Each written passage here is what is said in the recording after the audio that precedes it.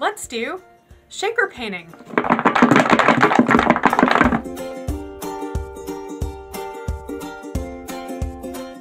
Hi everybody, it's Laurie from the art studio at Madison Children's Museum. Today for Mess Monsters, I'm going to show you how to do a really fun art process that we like to call shaker painting. We're going to be using a recycled coffee can. I'm using a plastic coffee can. You could also use any kind of large container that has a tightly fitting lid. That part is really important. And we're going to be painting all kinds of fun objects today. We're going to be painting these corks, these little plastic animals that I found, some puzzle pieces from a puzzle that we don't have all the pieces to, and these wooden knobs. This process works really great for painting kind of strangely shaped objects, like pine cones would be a good example, or little wooden shapes, things that are kind of hard to paint in the round. And this is a project that even the youngest children can participate in because it has a very fun sensory part to it and it's not super messy. So what we're going to need to do is get our container ready. I also have a container to put my items in while they're drying. So this is a cookie sheet that I wrapped in plastic wrap so the paint doesn't get on it, and that will let my objects dry. So I have my colors of tempera paint here. And then this is optional, but it's a lot of fun. I have some glitter, and this is clear glitter, which mixes with all your different colors and it doesn't have to match.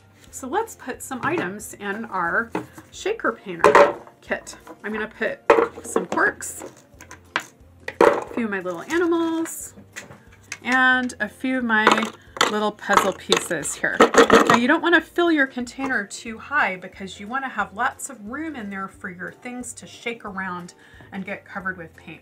Now I'm going to choose a couple colors and I'm going to add a few squirts of paint to my container. If you didn't add enough, we can come back and add some more later. So I'm doing some red and some purple. Now I'm going to put my lid tightly on my container. This is important. We want to make sure the lid is on really good. And now you can start the shaking process. See, doesn't it make a fun sound? Really younger friends love to do this part. Just make sure that lid is on really tight. And if you don't trust it, you could even put a few pieces of tape on the top. So we're going to want to shake our container around all different ways to make sure that our objects inside are completely coated. So I can flip.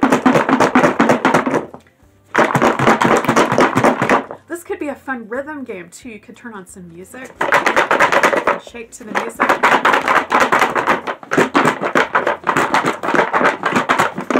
Let's take a peek. Oh, look at this. My items are looking pretty well covered there. I think I'm going to give them a little more shape because I see some areas that still aren't fully painted. Okay, now our final step is I'm going to shake a little bit of my clear glitter on and shake my items around a little bit. And now let's put them out on our cookie sheet.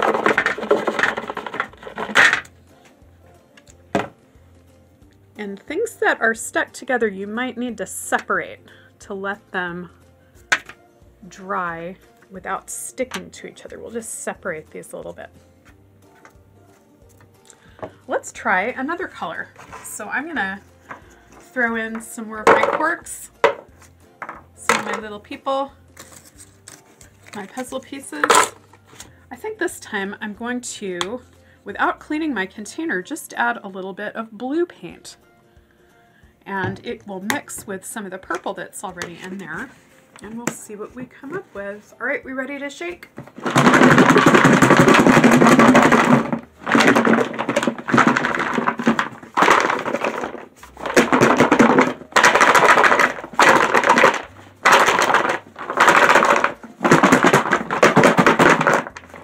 Let's see what we got. Oh, look, they're all purplish blue. Let me give it one more shake before I add the glitter.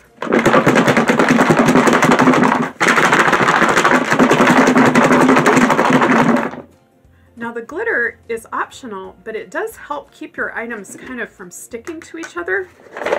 So it serves a little bit of a purpose. I'm gonna put some of my glitter on here. It's almost like you're dusting something with flour when you're cooking.